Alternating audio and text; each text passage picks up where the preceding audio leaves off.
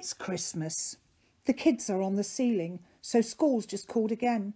Jonny's kicked the teacher and it's only 10:30. The nativity was yesterday, but Jess just stood there silent. The TA was encouraging, though Jess remained defiant.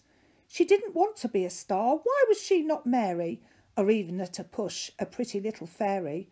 Then there was the party, cakes and crisps and sweets, followed by a meltdown in the middle of the street. Jonny said he thought I was a big fat ugly cow. He wanted lots more sweets and I'd better get them now.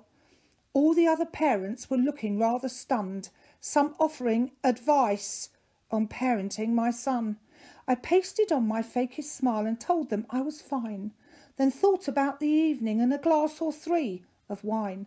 Finally we made it home, then I almost had a crash, trying to de-escalate the punch-up in the back. Then we had to find a time to write out stupid cards to hand out in the morning to all the kids in class. Jess was very angry as the cards I bought were crap. She ripped them all to pieces, then sobbed upon my lap. Jonny was in the living room. He almost broke the door.